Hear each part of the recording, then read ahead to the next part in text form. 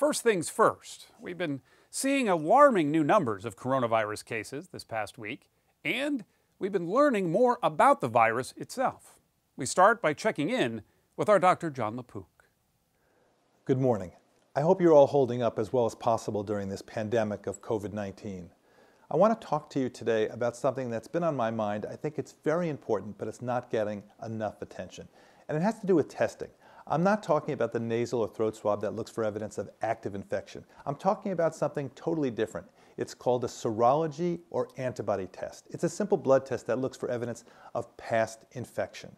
Now, why is that so important?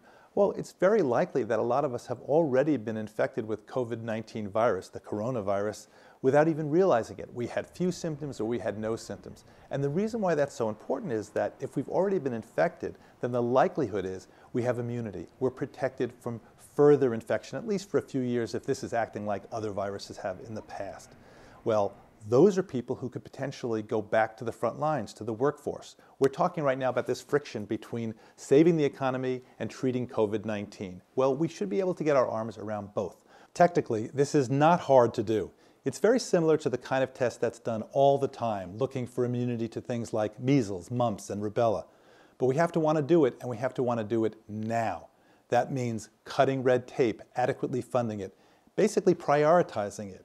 It's not only important for figuring out who among us is adequately protected and can go back to work. Don't we all want to know if we've already been infected and can just go about our daily lives?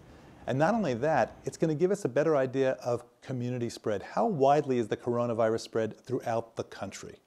Finally, I know this is a very rough time. Our lives have been turned upside down and it's taxing every which way, physically, economically, emotionally. And I'm not trying to sugarcoat this, but remember that about 80% of the time, people have relatively mild cases. And I know I've said this before, but I've got to repeat it again. This is going to have a beginning, a middle, and an end. We are going to get through this, I promise, and we're going to get through it together.